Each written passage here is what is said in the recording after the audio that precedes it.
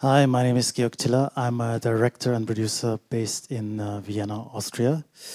My production company, Subobscura Films, is focused mainly on director, author-driven documentaries and fiction films that want to combine very personal sensibilities and aesthetics with the wish to participate in a kind of political discourse.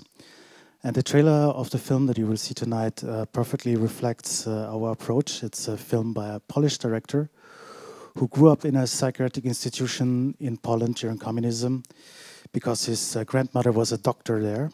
And he wished not to only portray the inner mechanisms of this institution, but to make a parable of how Poland transformed from communism to capitalism.